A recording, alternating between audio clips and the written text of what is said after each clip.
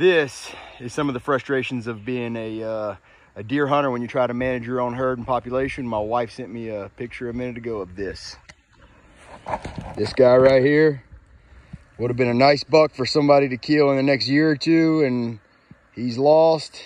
I don't know if he got hit by a car, but it looks like that could be a bullet hole right in that area right there. I can't guarantee, so I don't want to go blaming it on people for shooting, but it looks like that could be a bullet hole.